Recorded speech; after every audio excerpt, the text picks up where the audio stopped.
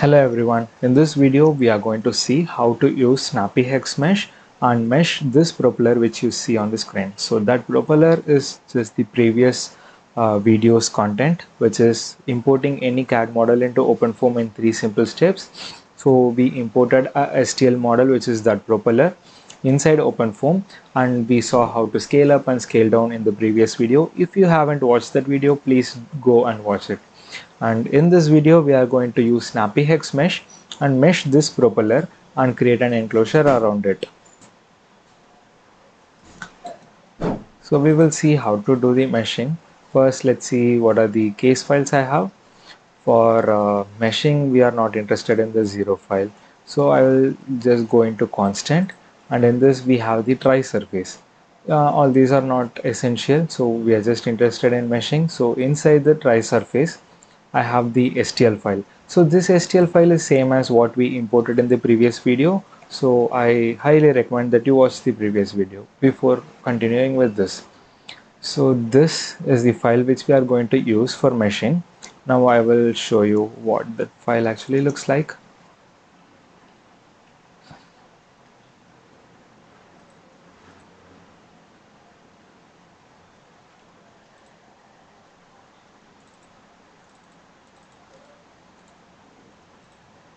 Yes, this is the propeller, and we have done all the scaling for this. So this is what we are going to mesh in this video, and we have it here. The main thing is we have to go to system, and inside this we have to set up 3 files mainly.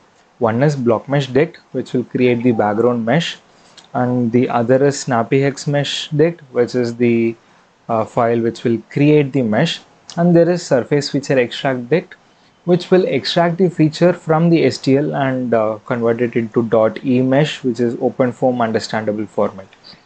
So first we will set up block mesh deck, and then we will go with everything else. So in the block mesh, I have chosen these coordinates. I will give all these file uploaded in my drive, and I will put the link in the description. You can download it if you want. And I have chosen this coordinates to enclose the entire propeller properly without leaving any paths. We will visualize that in a moment. So I have discretized or divided x direction as 35 blocks, y as 35, and z as 70. So we are not interested in the boundary here as of now, so we will just leave that as such. In this tutorial we are just going to see how to generate the snappyHexMesh for the propeller and how to refine it. So now we will jump into the terminal window, and I am already in the directory where I have all these files. You can see the 0 constant system and parafoam file are there. Now I'm going to run this block mesh. So I have run the block mesh. Now we can visualize what the block mesh actually looks like. Okay, this is the mesh we just created. As I said, we are not interested in what is inlet, what is outlet, and what is wall. As of now, we can change that as we need when we are running the simulation. So this is the block mesh. Now I will open the STL file also for your reference to see how it encloses. So as you can see, the block mesh completely encloses this. So this block mesh will be acting as the fluid domain, and the propeller will be the solid. So we are not interested in keeping the solid, as you might know. So we are going to mesh this. Ideally we should have a cylindrical enclosure, but this is also fine for a tutorial case. If you want to go with cylindrical enclosure, you can always do it. Okay, now we are going to see how to set up snappyHexMesh. To set up snappyHexMesh, first we need the emesh format of file. To generate that, we have to set up surface feature extract deck. So I'll open that. This is a very simple file. All you have to do is select the name of the file, and we have 2 functions. One is extraction method, which is extract from surface, and include angle. So include angle is like up to what angle you want to include from the STL file. So 180 is the maximum, so I have kept 180 because propeller is highly complicated case. Now after we set up that, we have to go to the terminal, and we will type surface feature extract. So we have to see this end perfectly. Now if you go to try mesh, you will see that there is a propeller.emesh as well as there is a new folder called extended feature edge mesh. So this polymesh is just containing the block mesh. This is the one which the surface feature extract dict has created. Okay, now we will go to snappyHexMesh dict file. Okay. And in the snappyHexMesh dict I have already set up the case. So it's like the castellated mesh is true and the snapping is true. For this tutorial I am not adding layers. If you want to add layers you can proceed and do it. And the geometry is just propeller.stl and the type is try surface mesh, name is propeller. So this name is what will be displayed as the name of the boundary. So you can choose it whatever you want, and I'm just leaving this as default. I will also put this file in the link so you can download and use it. For the features, I am using propeller.emesh. On the level 4 is fine, but first we will see what is there in level 3 and then we will do with level 4 also to see what difference it is making. So first I am setting this to level 3, and even for refinement surfaces I am keeping it as 3.3. So we have to choose the name. So this name is same as what we give here, and there is no refinement region for this case. For resolve feature angle, so however it is like the smaller the angle the better the resolving of feature. So it is usually fine to keep 30 degrees or 25, but I'm keeping 10 degrees in this case. And location in this mesh is like, if you keep the location inside the propeller, then the mesh will be generated inside the propeller, but we want it outside the propeller inside the block mesh to create the fluid domain. So I have selected a point which is outside the propeller but inside the block mesh, and we can allow freestanding zones as false. So this is all just you can leave it as default, it doesn't matter, but if you want to refine you have to change this and get the mesh which you intended. And main mistake many people do is that they will keep the implicit feature snap as true and explicit will be false. So this will be creating block kind of surface and not a smooth surface.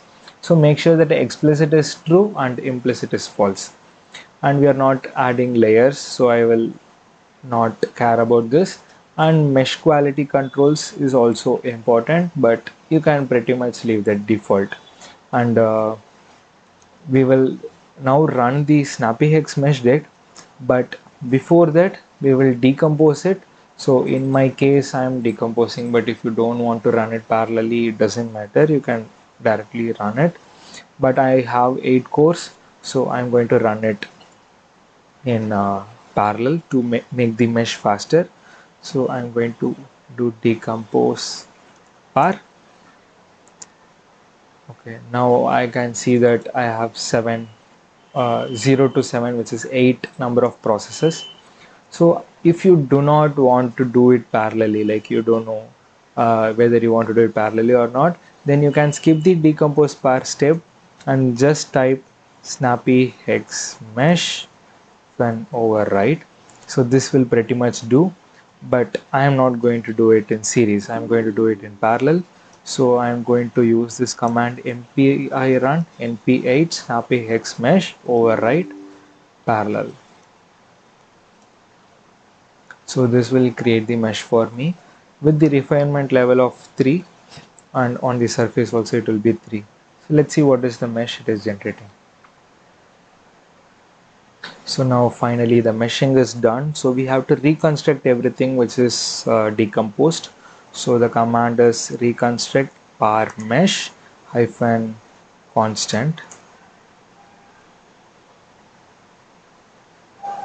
Okay, now we can view the mesh. I'll go here and I will hide this propeller, go to para.foam and give refresh. If you try to move something it will get refreshed. Now I'm just going to see how the surface of propeller came. As we can see the fluid enclosure is there and there is a propeller. Okay, now I just choose propeller here and click apply, I'll go to surface with edges. As you can see, this is like a pretty decent mesh, but if you are wanting to do something very highly intensive on the aerodynamics of the propeller, then these might cause some problem. So what you have to do is refine the surface. So to do that, we have to do the replace all the snappyHexMesh generated files by running the block mesh again. So it will pretty much replace every file in polymesh.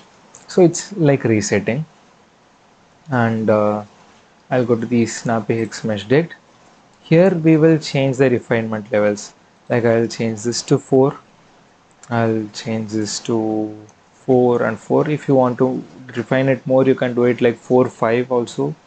4 space 5, or you can keep this even as 5. So it is up to you. If you want it like less refined, like coarse mesh, it's up to you as well. Now I'll save this file, and again I will remove all the processor files. Now we don't have any of those processor files, so I will decompose it again,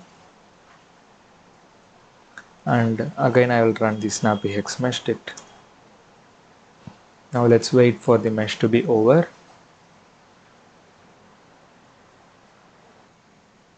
Now the meshing is over, so we can reconstruct it.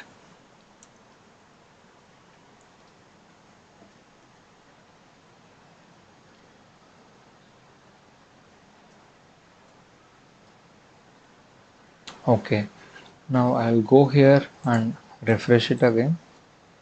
Now as you can see, it is much refined than what it was before. So this is what the refinement level does to the geometry. Now you can do your own trial and error and find the right refinement levels. So it is about the time. If you have more refinement, the meshing will take longer. If you have less refinement, the meshing will be faster, but you won't get smooth surface. So that is all about this tutorial. As I said, this is not a tutorial to set up the case with the boundary conditions. It's only about setting up snappyHexMesh. So I will give all the files which I used with the structure itself without the zero files. So that's it for this video. Thank you for watching this video. If you have any doubts or queries, please feel free to leave it in the comment section. Consider subscribing to the channel and dropping a like to the video. See you in another video. Thank you.